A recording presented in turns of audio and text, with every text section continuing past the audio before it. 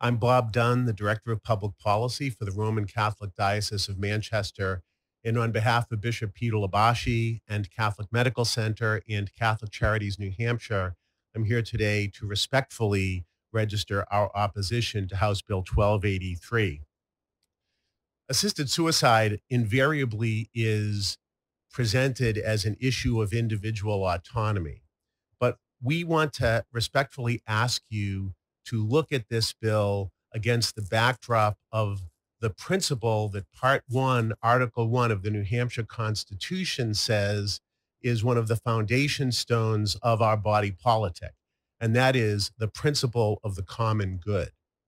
And despite the good intentions of the bill sponsors, we think that the remarkable diversity of the coalition that has come together to oppose this bill speaks to the breadth of the dangers that an assisted suicide law would pose, not just to the people who choose to end their own lives under the bill, but also to the many other people whose lives will be placed at risk or will be compromised in some way if a bill like this is passed, if we dip our toes in this water.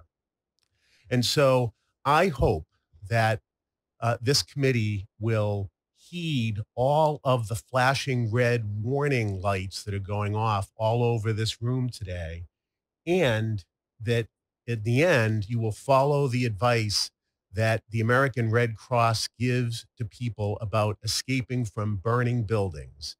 Never open a door that is warm to the touch. Thank you.